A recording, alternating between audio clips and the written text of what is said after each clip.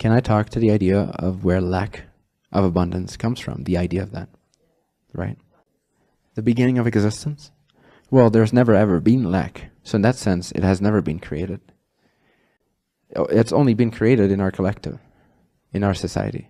And there's other societies that generate some version of that. But our civilization has been the prime creator of the idea of lack. It doesn't actually exist. It's an idea in our collective mind. So I cannot talk about how lack was created in existence because it never was. I can only talk about how lack was created in our minds. Does that make sense? What function does it serve? It serves the function of giving us an experience of something that does not actually exist. So it gives the creator the ability to experience itself in an illusory way, which is actually highly beneficial. It teaches it a lot that it cannot teach itself in its clear, non-physical states of consciousness. So it generates a physical reality, and it generates a body that is seemingly stuck in physical reality. And then based on those perceptions, it starts to reference its circumstances in the form of a human being, its circumstances, and it sees, hey, if I take this apple away from you, you don't have an apple, I do. You're lacking, I don't. In energy, in terms of creation, in terms of consciousness, there is an apple in their hand, there's an apple in your hand, and there is infinite apples between these apples. Because there's infinite parallel realities. But we don't perceive that on a physical level, and so we can play out the idea, the illusion of lack, and generate the experiences that are generated when a consciousness believes in the idea that lack can actually exist, which feels terrible because it's the only thing that cannot exist. Everything in existence can exist except for lack. It's the Antichrist. It's the anti-thought. It's the anti-existence idea. Literally, that's what it is, a lack. Lack implies that there's a lack of what? Lack of existence in a particular form, which is still existence. So you're saying that existence can cease to exist. And existence goes, oh, wait a second, that's impossible. Here, I'll make you feel really bad when you believe that. That's what happens when we believe in lack. When we suffer, it's some form of believing lack can exist. That's why we feel bad, because it's so not true. And the frequency, again, that inundation of the true frequency of our higher self, which is rooted in the universal truths of existence, will let us know that it's out of vibrational alignment. And so we constantly feel bad because we have so many adopted ideas about lack. Lack of love, lack of existence, lack of the things we want to get, lack of integrity, lack of all these things. We generated the idea as a species, as a civilization, as a physical consciousness, physically focused consciousness. And what? Why does who? Let's start with that. Well, why does who or what? There isn't a name that is. So you're talking are you talking on a more absolute level, or are you talking on an individual human level? Are you talking about why did existence generate this? In general? The illusion of lack? Or why does a human being generate it? No, existence created the human being. Yes. To start with. Why did it even create the human being? Oh, because it's fun. I know. This it's meant is what to be fun, Richard at Bach least. said years ago at the Edgar Cayce Foundation. It's meant to be fun. It's a play. It's right. What's fun? It's a way then? to make an idea as dense as you can possibly make it, which is what we call physical reality, or the physical state of energy, or the physical state of consciousness.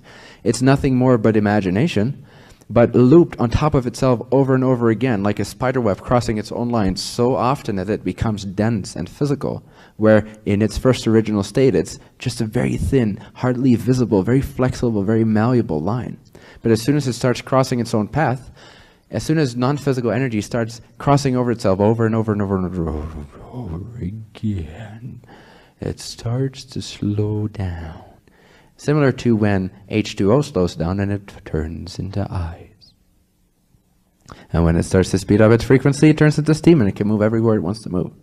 But when it's ice, it can't do anything. You can just look around and see how it's lacking movement. I can't move. What the fuck? I feel really bad. But when it's steam, it can move. Similarly, non-physical consciousness, non-physical eyes. Sorry, what? Non-physical consciousness, non-physical energy. Your true being, your higher self in that sense, people call it your higher self sometimes, or your soul, is free. It's free to move in consciousness. It can be anywhere, in any form it wants to be at any given moment. So when it vaporizes. When what vapor? Yes. When you die, you mean?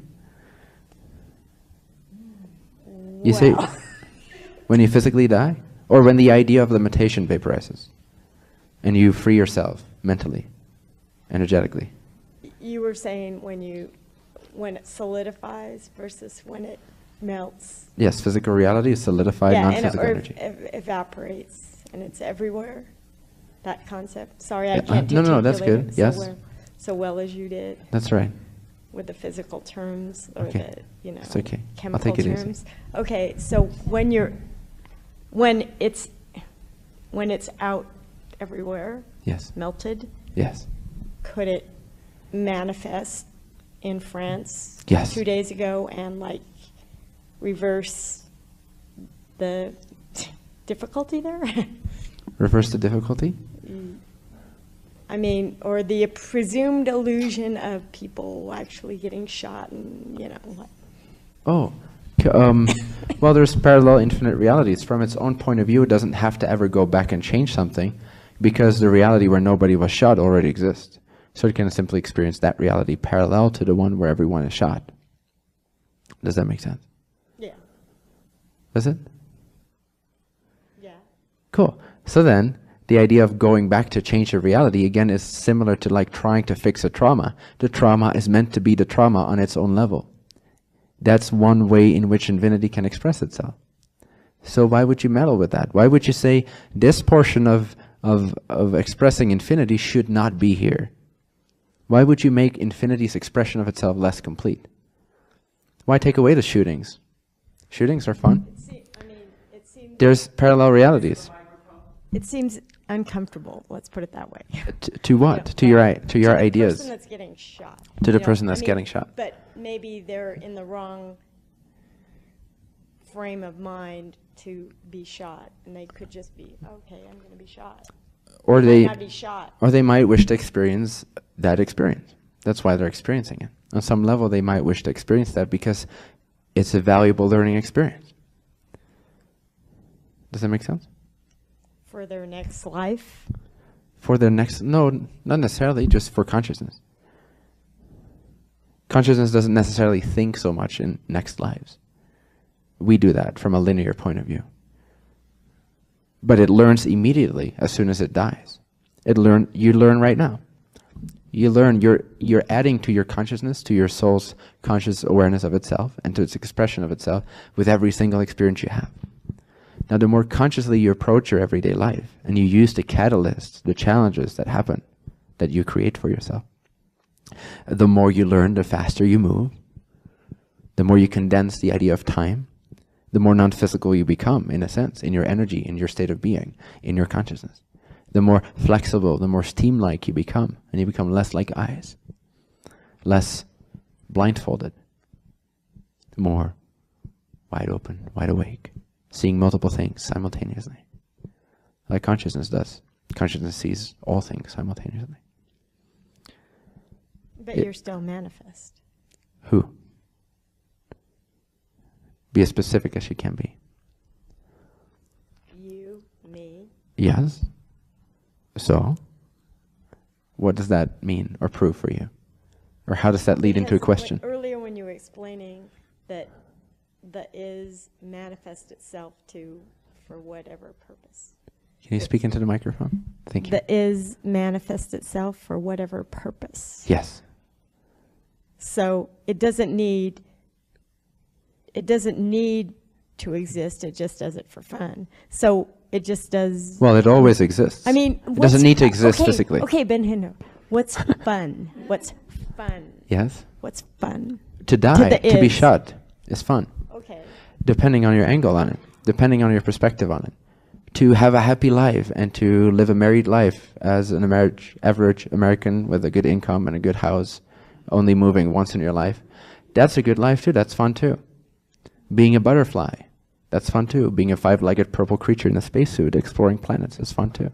There's all these different infinite realities. There's all these ways in which infinity can express itself, all the ways in which it can and it will, sort of like Murphy's Law, whatever can happen will happen.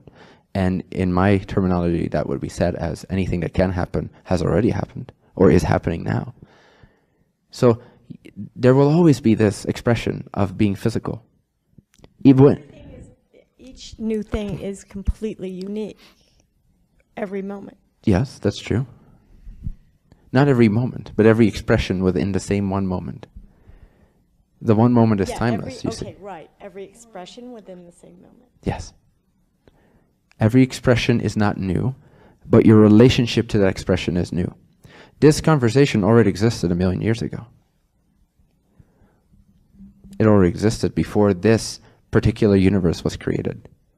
We already had this conversation. What's new is the way we're relating to this particular configuration of energy that we are now moving our consciousness into and having a seemingly consensus reality experience. That gives us some kind of connection, some kind of relationship to the structure that already existed. Again, you have to think in terms of timelessness. I know that's hard to do sometimes, but it's fun too.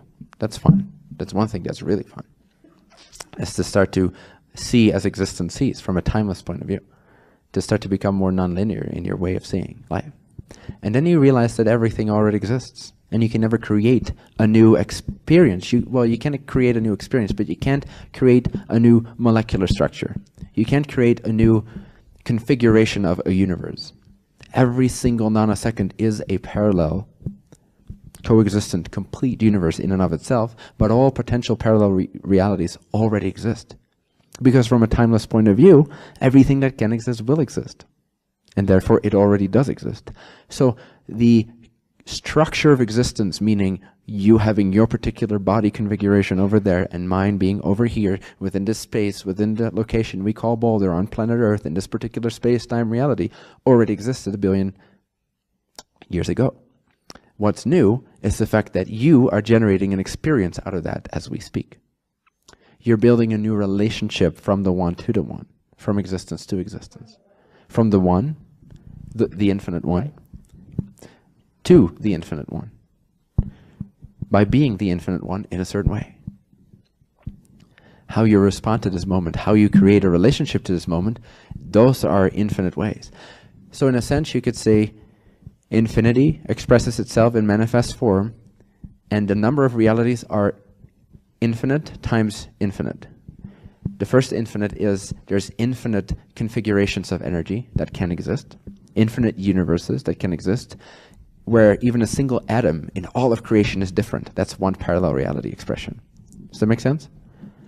And another, and another, and another. There's infinite structural realities, which can then times infinite ways to relating to each one of those infinite portions of creation, or parallel slices of creation. So the way you respond to this moment, you can respond to this moment in infinite ways. And this is just one moment out of infinite moments. So infinity is expressing itself in creation, in the form of creation, by creating infinite structural forms that can then interact with each other in infinite ways. And that's why we're having this journey, because it never ends, because there is, infinite times infinite. You can do the math. It takes a while to explore. And so we're exploring this new relationship that's never before been approached in quite this way, even though structurally we already existed 1,000,000,000 years ago. In this way, in this form. Does that make sense? Sort of. That's a word.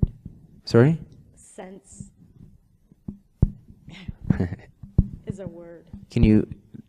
Does it help you at all in any way? Does it give you insight? Helps a word too. So it's insight. I mean, do you understand the question? Bentino, obviously what you're saying is beyond any words. Yes, but I just use words, and so we communicate, and I ask you the question, does it make sense? Or does it help you? It makes me even wonder how I can talk, or how I can think, or how I know what words mean. Can you hold the microphone? Oh, sorry. Yes. It makes me think that makes you think. I don't, how do I even know how I can talk, how I can think, how I formulated a How word? do you do that in how your I- dreams? Do you know? You don't have ears, you don't have a nose, you don't have an actual physical mouth. You don't have all these physical senses in your dream, and yet you hear, you see, you taste, you interact, you speak. How do you do that? You intuit, for lack of a better word. Yeah, you generate energy, you generate patterns that then appear to be something.